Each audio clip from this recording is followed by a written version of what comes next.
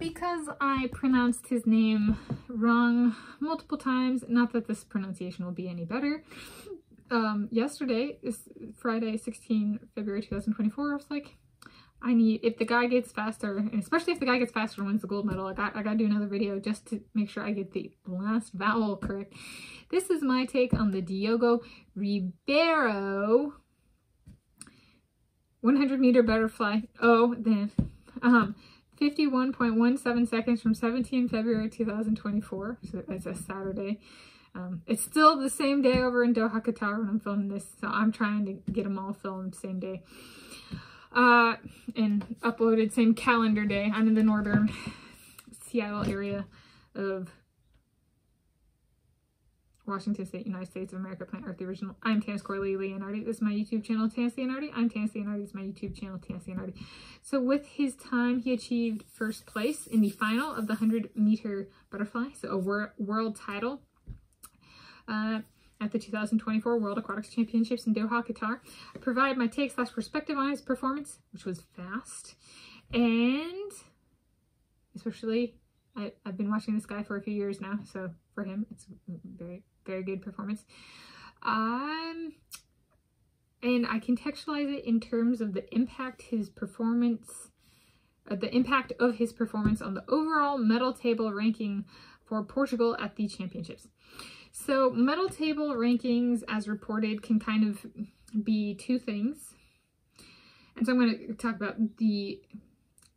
so there's kind of two. There's like the two mainstream ones, but you could do 4 different ones, I guess, technically. You could do medal table overall, which is total number of medals.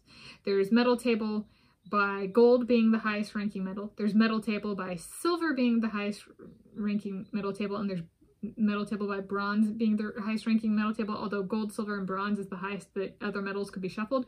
If you watched my 2022 World Aquatics Championships production, the YouTube production for that, I think that was what, silver, bronze, gold was the medal table I created that time.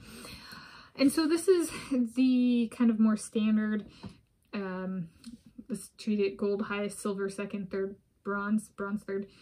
And so the impact of his performance on the overall medal table ranking for Portugal at the championships, because Diogo Ribeiro is of Portugal, at least representing Portugal at this championships. He maximized his impact to the overall and to the medal table. Let's put it that way. So if he had won a silver or a bronze, he would have had an impact because a medal was won. By winning the gold medal, this is like a super basic, by winning the gold medal, he maximized the impact he could have on both the overall medal table, because a person can only win one medal, but then by getting the highest level of medal, it matters for kind of the gold as the highest and overall medal table.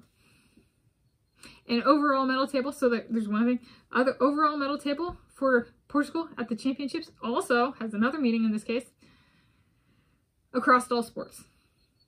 So pool swimming is one of 6 sports being contested. I've put out at least 2 videos on each sport as part of this YouTube production this time. And for each of those sports, if you've been watching all the videos, then you've seen a snippet twice for each sport, at least 2 different performances covered here. And so he also had an impact on the overall medal table in the sense of across all sports. And he maximized that impact by winning the gold medal. So there's overall as in total number of medals, and then there's overall as in across all sports. So he maximized impact for both. Okay. The championships isn't over, so the final ranking isn't set yet. At least not, right? In the sense of being finalized, as in the performances have been completed, kind of thing. So there we go. That is my take on the Diogo Ribeiro 100-meter butterfly time of 51.17 seconds from 17 February 2024.